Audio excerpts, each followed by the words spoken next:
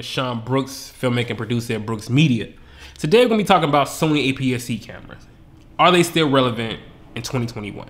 Now, out the gate, I'm going ahead and answer that question. In my opinion, I'm going to say no. Now, granted, the Sony a6600, because this is the camera we're talking about in specific, like their most high-end APS-C camera they have, has great autofocus, good low light, good sensor size, good megapixels and all that, but it's very limited. And that's what we're gonna talk about today. Now, the world of Fuji X-T4s, hell, even Black Magic cameras, Black Magic cameras, and hell, to be honest, the GH5 is still punching way above its weight class, and it's actually cheaper than an A6600 at this point. I would say that Sony APS-C cameras are seriously lacking. They're obsolete as of right now.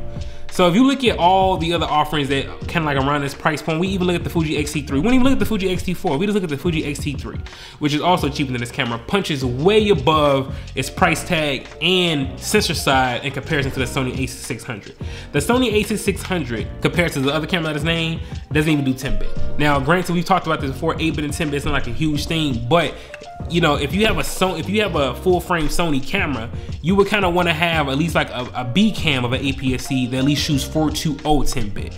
Right now, Sony doesn't even have another full frame or APS-C camera that shoots 10-bit at a price point that's not above like $3,500. Like that's an issue. Versus if you got like a Fuji X-T4, you get you a Fuji X-T3 for your B cam, you spend under $1,000.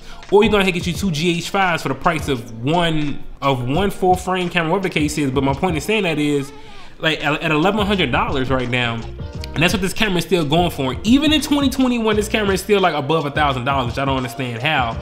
It is not punching above its weight class to even warrant that price tag.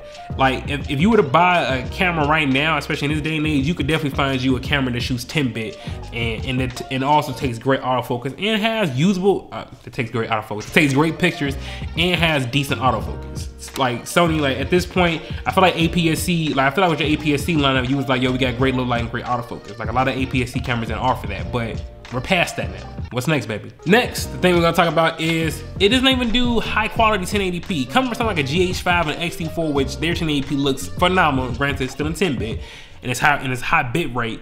This camera doesn't even do great 1080p. And then what sucks, I forgot to even mention this in the first point, even with an external recorder, you can't get even 420 10-bit. I think the most you can get is like 422. And it's like, I mean, granted, if you know what you're doing with color, good white balance and all that, like it's not like a huge thing, but we talking about the value of $1 right now. And at this point in time, I can invest my money into a whole other camera system that gives me more bang for my buck. And at the very least, Sony, if you know, the 4K looks good, but sometimes 4K is not even the standard yet, right? People keep talking about 8K and all this. 4K is not even the standard yet in the film world, okay?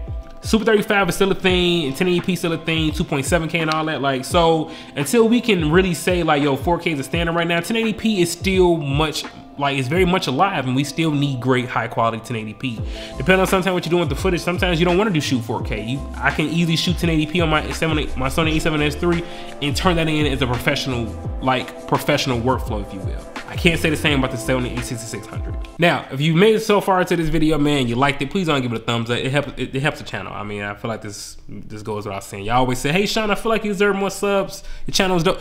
If you like the video and share, bro, like this, it helps. So help your boy out, hit the like, share the video. But nonetheless, moving on to our last point, which is gonna be no real flip screen. Now, to be real, listen, this is, like, they have a flip screen, I get it, right? But if you're a vlogger and you have something like a great mic like the Data D4 Duo, I'll make sure I link this down in the description below. I did like a little short review on it too. Pretty good mic, I love it actually. I'll link that down in the description below as well. But right now, we to put this on and flip this screen up. What screen do you have? What screen, you say you gave me a flip screen, Sony, okay, cool. But don't give me a flip screen just to be like, don't give me a flip screen for me not to actually be able to use it. Now, I've seen people who rig this up like with a small rig and then put like a mic on the side of it, but who wants to do all that when I have a flip screen here? If you just actually made it more common sense and had it flip out like your other Sony cameras, this kind of be a moot point at this point. You know what I'm saying? So I feel like you have this, but I feel like it's pointless if you're trying to do any work with you vlogging. So, but those are just my opinions, man. Let me know what you all think in the comment section down below. I'm not saying that the Sony APS-C for anything else is like trash, you know what I'm saying? Like, it's still great for photography, and depending on what you're doing, you may not even need 10 bit, and this is all you need. But in a world where X-T4, X-T3s, GH5s, Blackmagic cameras, Lumia X5, in a world when all these cameras exist at a certain price point, at above $1,000 to be, I suspect something a little bit more.